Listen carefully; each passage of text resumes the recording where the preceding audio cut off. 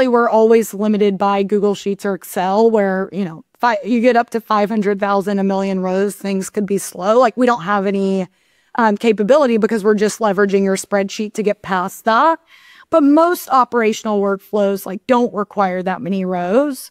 And we also have a functionality to support that called cloud data set. So it's the only time we actually do like save your data. Like when you're importing into your spreadsheet, like we don't see anything, right? But like if you use cloud data sets because you're trying to get around those like kind of row blockers, that a lot of our like larger organizations are leveraging that functionality because they do have big, massive spreadsheets and data that they're sifting through.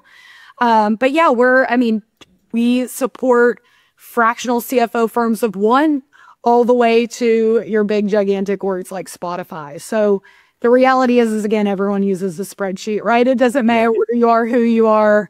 You're using a spreadsheet. So if you're pulling data in it, especially today in the world of AI, and you're still doing that manually, there's probably a little bit of an issue there.